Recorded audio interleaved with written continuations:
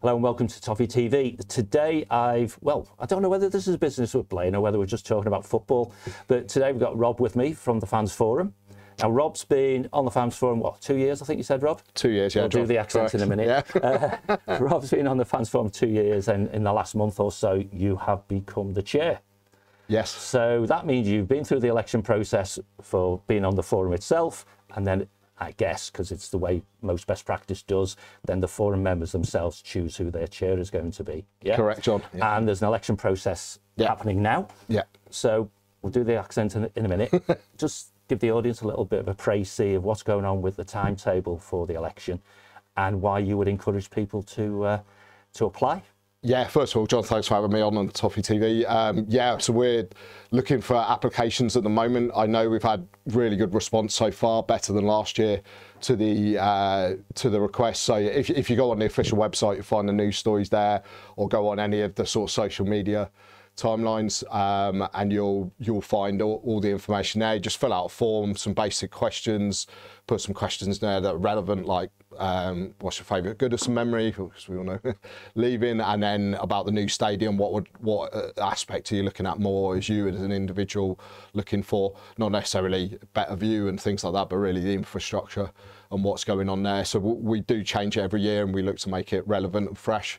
And then the voting closes next Monday, so then then it comes across to the Fans Forum, because the club take all the applications in, comes across the Fans Forum. We then look at all the applications, put it down to quite a large shortlist, and then start interviewing, and then it'll go to voting stage after that. So we're looking at completion it'll be around the first home game of the season, the Brighton game, around that, just after that. Okay. It'll be completed. All right. So if I get this right, so you're going to complete.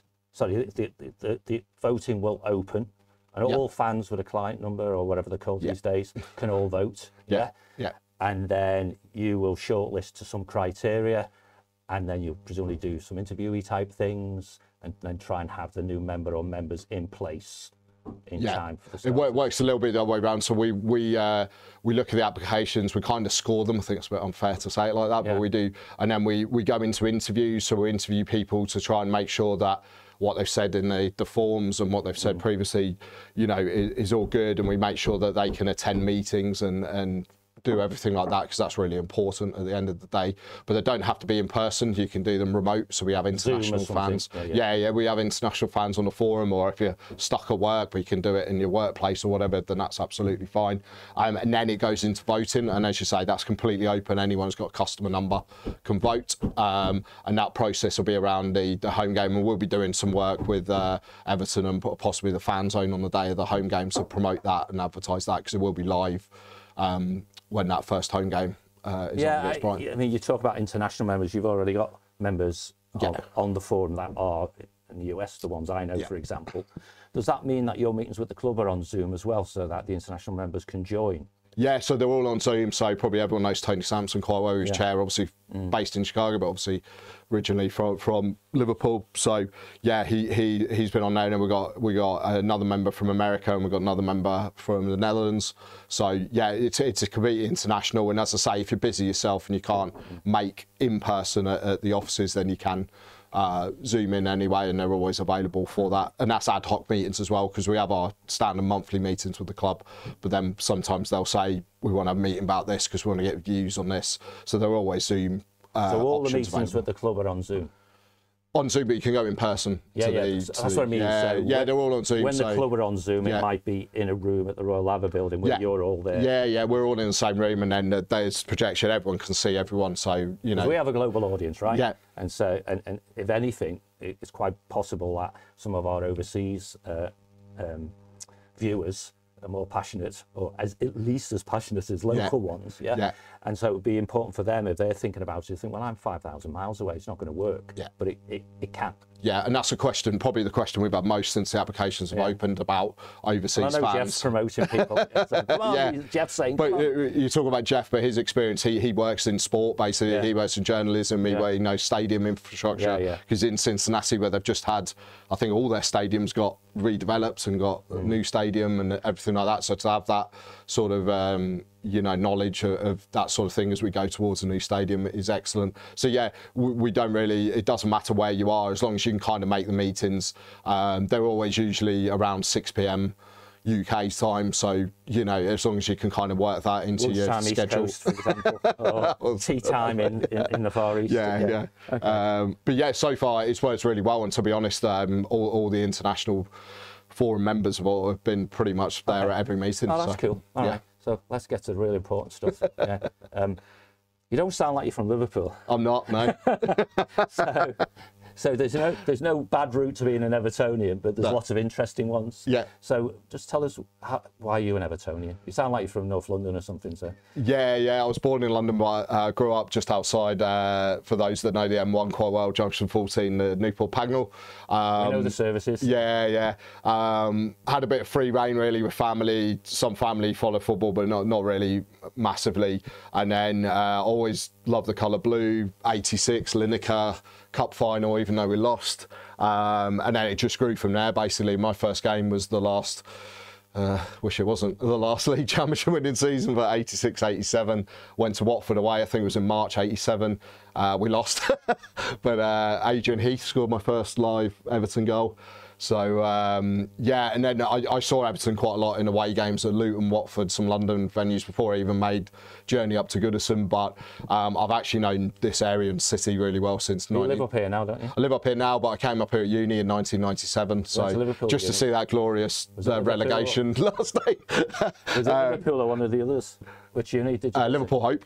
So the one in Chilwell, Taggart Avenue. So yeah, really loved my time up here. Always said I'd love to come back. This is my third time living up here now. So, but always follow. Always follow. Yeah, I think think I will. And yeah, just loved everything about following Everton and you know, and the people you go with and everything. I've been fortunate to go to quite a lot of the European aways in don't want to say certain words like a certain person, but yeah, great times, great journey, and love the football club, and now in a position to help fans as much as possible with the forum. Good one. And helping the fans is, surely is what the fans forum's all about, isn't it, really? Yeah, exactly. So what are the plans for the year as not you, but as the forum itself? And if in your answer you can try and give a view, because there's going to be lots of people out there going, you know, fans forum, who cares, right? And certainly Everton are much better with our fan representation, be it the fans forum or the fan advisory board, than many other clubs. Clearly room for improvement. So what you think you're going to try and achieve for fans in this last year at Goodison, without referencing all the heritage events, and how you can make that engagement, get the fans, whatever that means, accepting that the fans forum and its sister or brother in the fan advisory board are the de facto fan representatives, right? What's on the agenda? That's quite a long question. It is. I talk too much.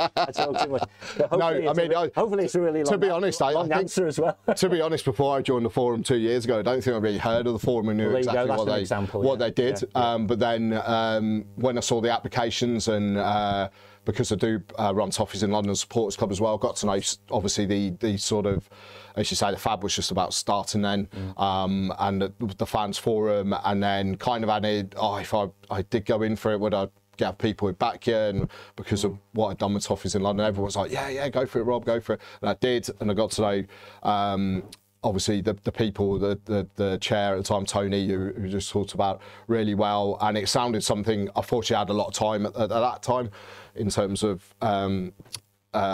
family and work to really get into it and really have time. And our plans for this year, probably the biggest plans that Forum will ever have, because we're leaving our home, we're leaving Goodison Park, and the understanding of everyone's going to have particular memories or things, and a lot of people saying they're going to take screwdrivers and to take seats out in the last game and everything. Although now we know there's events going to be after the last game, which obviously will be really exciting to see the details of that as and when they come out. And we kind of, if anyone's thinking like, I want to apply for the forum, but do you really have? And I think this is the case of do the club just tell you what happens, or do you have an input?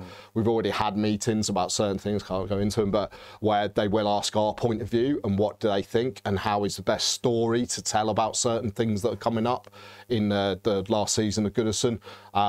We're even going to change the project group, this year to include a Goodison Legacy type of group, which before it's kind of all encompassed under match day, but we're still going to have match day, but we're actually going to do a Goodison Legacy project group where that will encompass everything to do with the events that obviously have already been put out and the ones to come, but also like making sure that most fans have an opportunity over the season. We know the last home game, which at the moment is Southampton, but obviously we know as it works, it could change.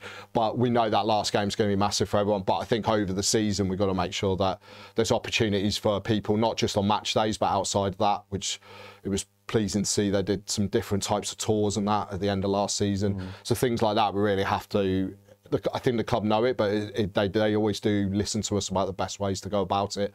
And then our ideas, and some of those ideas, as I've seen over the last couple of years, do come to fruition and do come out that have originated from the Fans Forum. I mean, the 1878 basically grew from the Fans Forum. You think so?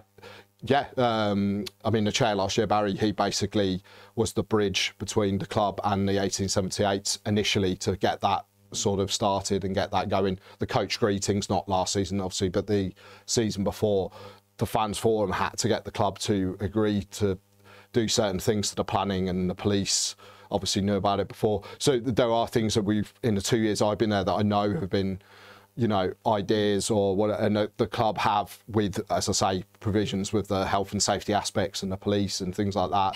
And these obviously leaving Goodison will have a lot of, we know a lot of people are going to be interested coming over internationally, locally, people who maybe have had to give up going to the game for certain reasons, but obviously have a special affinity to come into Goodison Park. So it's going to be a massive season, but of course on the other side of that we've got the new stadium as well, and we know that it sounds like the handover will happen in December, so we're going to be juggling between Goodison Legacy leaving there and then the new stadium at Bramley Moor, and making sure that everyone's aware of the changes and how it's going to be a little bit more different. We all know how it's going to be different, I think, in terms of visually, and we can see it all now coming together now that the build sort of now finishing. But obviously we know that there's numerous things on a match day that people will want to know how it works, how that's going to do. So we're basically going to be juggling those things at the same time, as well as the other things that we always sort of deal with on match days: retail, environmental. We don't like to really say about it, but you know, sort of anything marginal groups. So we were the first Premier League side to sign up with Her Game 2, etc., which again was a forum sort of initiative to get that through really quickly, and the club supported that. So all in all, it's going to be probably the busiest season the Fans Forum could well have. Yeah, I think in terms of fan engagement and fan, as you say about engagement, it's going to be busy. So what we need to make sure is that all avenues are open, where we can maybe communicate in every way possible to make sure the information is getting out there. Yeah, I think historically what's happened with the Fans Forum, and perhaps it's where the perception of the relationship with the fan base comes from, is it's pretty effective, whether it's the club or the Fans Forum or those together, are effective at communicating outwards, i.e., if you will, the club through the Fans Forum to the fans. It's not clear to me how you do it the other way around. So how are you going to do that? Because historically you haven't done that very well at all, right? So you use the word engagement, which is not communication, it's a bit more interactive than that. So if you represent the fans, particularly in maybe a critical year, but in every year, how are you going to improve the engagement so that when you speak to the club in your meetings, or even in the little side sessions you have, or maybe even an executive meet where you and someone really seen at the club have a quiet one-to-one, I need to explain this to you, there's too many tickets on the Lower Gladys that are going to tout, what are we going to do about it, type of, you know, off the recordy type stuff. How are you going to know you are truly representing the views of the fans if you don't engage with them in a manner that allows them to give you the feedback? Yeah, I mean, we engage with them a lot. We engage with them not just in the meetings. There's all, and I think... No, the fans I'm talking about, not the clubs. Yeah, but we always fan issue. I dealt with one this morning straight away on social media this morning to do a membership for someone for their daughter, you know, and we deal with issues all the time. And to be fair, the club, I mean, at the end of the day, we're doing this off our own backs. This isn't our job, so this isn't like that. The club do... I think people need to understand that, the club can only... tell us, and sometimes they can't give us the answer straight away. They have to go back and obviously speak to other people. But we have had, obviously there's been a lot of turmoil back of house at the football club, as we know, over the last couple of years. But we have had Richard Kenyon in a meeting last season, you know, and we have had people where we can put maybe more direct questions and get the answers straight away. But yeah, we're always open. So any feedback we get from fan bases, I run supporters clubs, so I get it from supporters clubs. We always then put them on the agenda for the meeting, and then we always do the actions from the last meeting to try not to let it just go quiet and let it die off. So we will always try to do that, and it's about opening up in different ways, I think, as well, in terms of how the meetings have resulted and what is the feedback from the club to then get that back to the fans. Although I think that has been done over the last couple of years. I think there's various ways, different ways we can do that, and we've got some ideas maybe to like utilising guys like yourself and podcasts maybe and things like that to really sort of do it in a more manner where if you're not on a certain social media platform, you don't get to see the feedback, or everyone kind of knows the minutes are on the club website, but does anyone really go on the club website and dig in and go to the minutes on the club website? So it's all about Why is it the club website? Why isn't it on your own website? Well, as I say, we're not giving any money to do the fans forum. We're not pay for it, but you could still have your own website, couldn't you? Yeah, I mean, yeah, we can have our own website, and that's something maybe we'll ask for. I mean, we have our own social media channels. That's a bit easier, I suppose. But yeah, because a lot of people now, obviously, we know that the website, and obviously when we're talking about the applications for the fans forum or anything like that, that obviously does go through the website, and you have to go into the website and everything like that. But as we know, there's so much information now on pretty much any website that you go on. It's quite difficult to then see where we are. And obviously in the section we're on the website, you've got the Fan Advisory Board, you've got the Heritage Society, you've got Disability Support Association, you've got a lot of things there for people to look at and do that. But yeah, having our own website, but it's a question of time, and have we got to update that and make it relevant, and the frequency of it is something. I mean, I understand. Yeah. And I guess what I would say is Shareholders Association has its own website. Yeah. Heritage Society has its own website. Yeah. The FAB has its own website. Yeah. And the de facto representatives of the fan base doesn't. Yeah. It's about perception. Yeah. I'm not saying it's right or wrong. It's just that perception thing. And yeah. The only problem I would say that, John, is that we actually have, in time-wise with the club, more meetings on a quicker timescale. So we have monthly meetings and some ad hoc ones as well. We've already had one this month, and we've got our main meeting at the end of the month. So for us to turn around that would mean we have to do certain things very quickly, whereas the FAB Heritage Society Sports Club Committee, they're all quarterly. So obviously they have a little bit more time to assess meetings, to maybe work I mean, if it's feedback. a time issue, it's a time issue. Yeah, it's just quite a lot of our stuff is actually we will deal with there and then with the club. We have direct with the engagement team. We have direct contact through myself, not everyone on the fans forum, but just sort of through the chairs and vice chairs. We have direct communication, and that suddenly, for me, in the last month, suddenly changed how I'll... Oh, for you it will. How I communicate. Yeah. But to be honest, they're very open, and I know we're all, this time of year, there's loads of, when's this coming out? When's that happening? When's this happening? But you know behind the scenes things are happening, and some things are out of the club's control when you're working with partners, when your contracts are coming to an end and new people are coming in to do new contracts, you know that's there. But it's not as though they're doing it deliberately to delay things or make it as late as possible, but you understand the fans' frustrations as well.